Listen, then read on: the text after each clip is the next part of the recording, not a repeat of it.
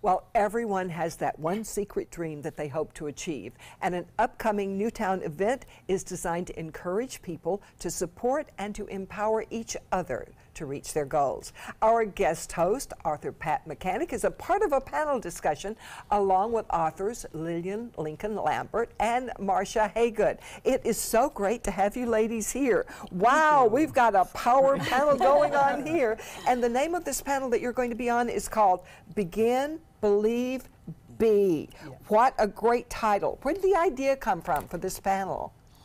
Well, it all started with Pat. Yes. Pat. So how'd you get this idea? I have a network of women for everything I do, but as an author, I felt like I was on an island. And I felt like I wanted some people that I could share with and learn from. And a local church had recently done a book fair.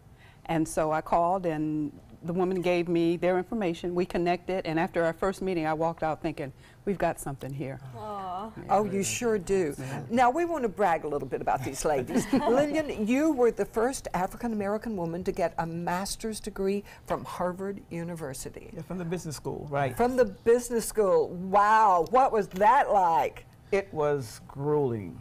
It was not a pleasant 2 years, I can say that. And I did not know when I went there that I was the first African-American woman to go. And it's probably best I didn't, because I may not have gone. But when I got there and realized out of a student body of 1,500 or 1,600 students, there were 9 blacks, 8 guys, and me, and 35 women. So I was not used to this environment. I came from Howard University, which was mostly a predominantly black school, and a very supportive university. But at Harvard, it felt very cold, isolated. I felt very alone. The work was very difficult. The weather was cold. Social life was almost non-existent. So my first question was, why am I here? Well, I bet it changed your life, though, after it was all over. Well, that's true. It's the kind of, it's known as the best business school in the world, and having those credentials does open some doors for you that may not be open otherwise. So it was 2 years of agony, I say, but it paid off in the end. And some of the things I guess it helped me do as a result is it increased my confidence, I think. It also showed me that if you're in a situation where things are not as you think they should be, instead of waiting to say somebody should do something, you need to say, I need to do something. So 4 of my classmates and I started the African American Student Union to be a support group for those students coming behind us for simple things. And, wow, but what a difference it made. Well, now, of course, you have written a book, Marcia, one book called The Little Black Book of Success, which is in now its 11th printing internationally, and of course you've written another book since then. But what made that book such a great seller? You know, I think that when we first started, my co-authors, Elaine Merrill Brown and Rhonda Joy McLean, started thinking about a book. We first started meeting as a group, just to meet as a support group.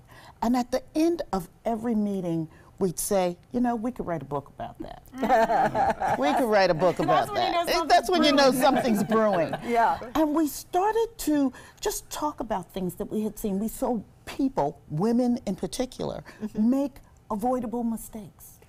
Yes. And we said, you know, why don't we talk a little bit about that? And we started, and we've now ended up with 40 laws of leadership that we talk about. And we actually share things that we have experienced, things that we have seen. And we've just written a companion workbook. Oh.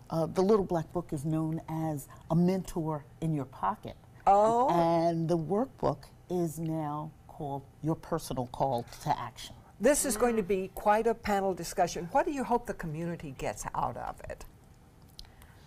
Well, I think what I'd like for them to get is to realize that, first of all, that a group of women, we need to be more supportive of each other. We need to come together as a group.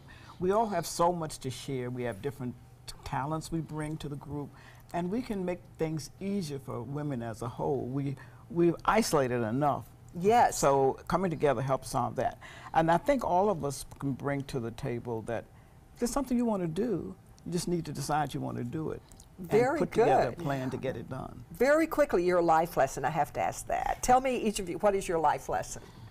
I'd start off by saying take your dreams out of storage. We all have dreams. And as kids, we just think we can do anything. And then all of a sudden, life gets in the way. Yeah. I think we now need to take our dreams out of storage. I'm an optimist. I think everything is possible. Oh. And why not try that? Begin. Begin. And what is your life My lesson? life lesson is that don't let obstacles and challenges stop you from doing what you want to do. My motto is use obstacles as stepping stones to higher levels of achievement. Oh, very good. Pat, what is yours? Believe. If you don't believe, you'll never get there. Imagine yourself there. What will it look like? Who will be surrounding you? What will you be doing? Believe that you can. The young people in our community certainly need to hear these things, don't they? They do. And we plan to tell them as often as we can. Good for you. I want to be at this discussion and hear you guys. It is going to be a book signing and a panel discussion on April 28th. It's going to be at the North County Library in Sarasota. For more information, go to the library's website. This is something you've got to see. And next, we get our pools ready for spring with a makeover from Tile Outlets.